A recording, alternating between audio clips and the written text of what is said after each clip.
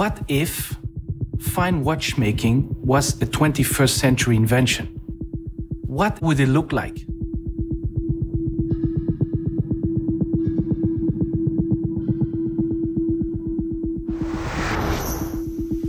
When you design a product, whatever product, you always have to think of the user.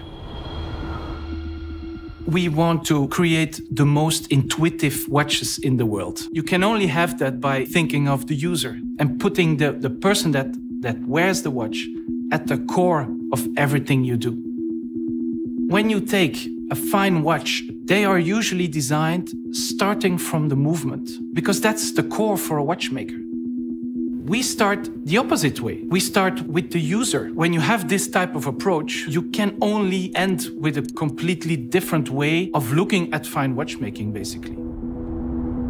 Ressence would not have been possible 20 or 30 years ago. It's something that appealed to a very young generation that are trying to challenge what is happening today. At the end of the day, that's what Ressence is all about, is a community of like-minded people. And the fact that we are trying to improve the mechanical watch and improve something that has been the same for decades. There are new technologies constantly arriving, so who knows what's next and what we're going to use.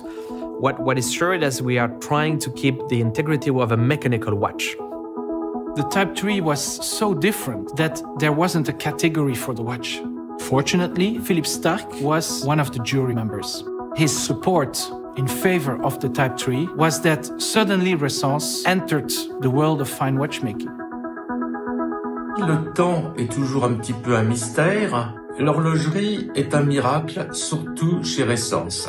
Une montre est en 3 dimensions. Et Ressence a eu l'incroyable courage, folie, de faire une montre qui est en 2 dimensions, puisqu'on voit l'heure à plat. C'est étonnant quand tout le monde autre essaye de montrer des strates et des strates, des profondeurs d'engrenage.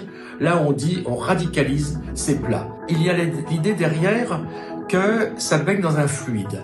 Et moi, j'aime bien les choses cohérentes. J'aime bien les choses harmonieuses. Et pour moi, le temps est un fluide. C'est pour ça que j'aime ce petit miracle horloger qu'est Ressence. The saying goes that when something looks simple, it's complex to achieve. A Ressence looks simple, but everything else is not. You have to think that all the components of a Ressence are tailor-made. The Type 2, when we decided to do this project, Tony Fadell was already one of our important collectors. This is a guy who likes traditional watches. He is also a guy who is in the tech business for all his life. He has those 2 worlds in him.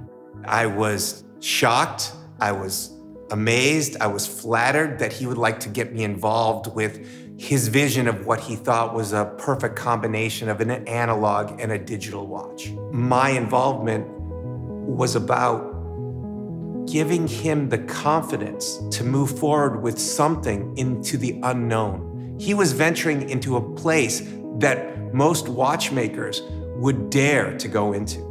He took bold steps to make the Type 2, and I was kind of his wingman, the person prodding him, helping him to define and further understand what it is he was trying to do and make sure he was going to be successful at it without overstepping.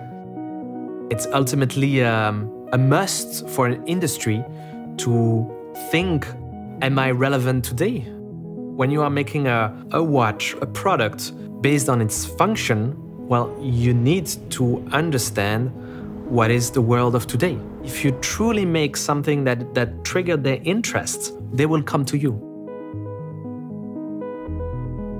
The Type 2 is for us the incarnation of 21st century fine watchmaking. What we did is basically reinvent the crown of the mechanical watch with 21st century technology. E-crown is an automated crown that sets the watch for you and that will allow you never to wind the watch anymore. A mechanical watch that sets itself automatically, how do you do it? My career has been defined by disruptive technology. And so I've witnessed how new markets and new products are adopted through the iPod, through the iPhone, through Nest, our smart thermostat. There are many people who don't understand those products when they first came out. But then there were a small set of people who really understood what it is we were trying to do. The Type 2 is exactly like that. It's something very new, it's very different. It's something that's important and will be the future of mechanical horology over time. Design thinking is important to Ressence because we think first about the user. It's not about the watch or the product first, it's about the user. What is he going to do with it? What are his or her expectations? What do people want in a 21st century context? When you live in a world where everything is kind of automated, do you expect that in your fine watch? We believe so.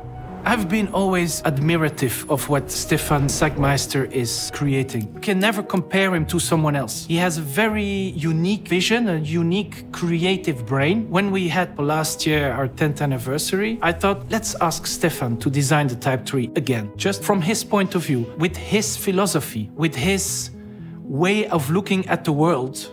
When Benoit actually called and asked if I want to design a new outer skin for the Type 3, this was a dream job for me. There is very surprisingly little out there that is contemporary. And of course, as a contemporary designer, I was very much attracted to Ressence because they created a watch that you could clearly see was of the now. The incredibly innovative design and engineering part that Benoit came up with is definitely a delight to my heart. I just feel the obsessiveness through this piece.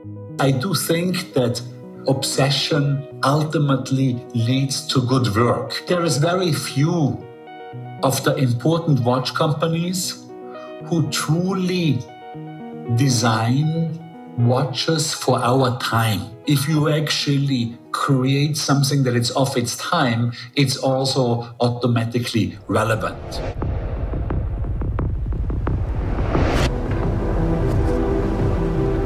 The fact that it's so different, it shows that change is possible. It encapsulates a very optimistic feeling. The future is bright because you can still do things, you can still actively change things. It's by being creative that you evolve. So use the technologies of today and from yesterday, take the best of both, put them together for the next generation. By applying technology from the 21st century in the context of fine watchmaking, Type 2 really allows Ressence to be ahead of time.